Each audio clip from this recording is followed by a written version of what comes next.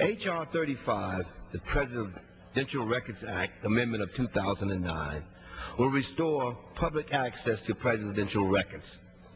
Identical legislation was introduced in the last Congress and passed the House with a strong bipartisan support.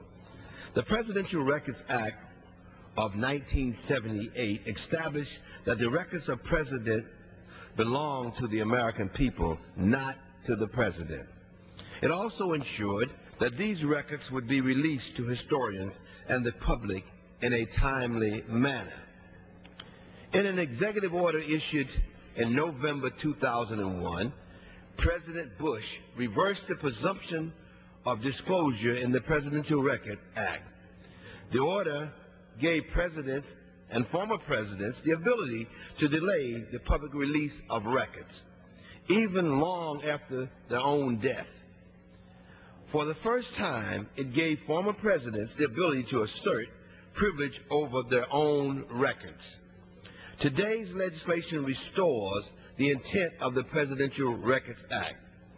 It makes clear that only presidents and former presidents, not former vice presidents or the descendants of presidents, can make assertions of privilege over records.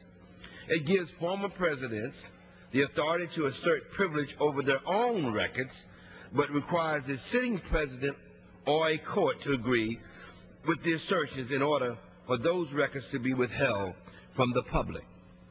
And it sets strict deadlines for the president and former presidents to review records before you can release them to the public.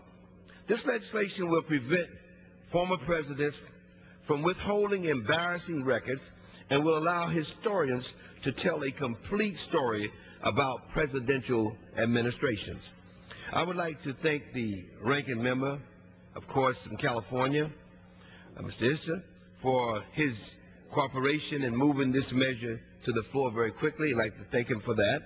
I know that we share the same goals of making government more open and less wasteful, and plan to work together on those goals in a bipartisan manner.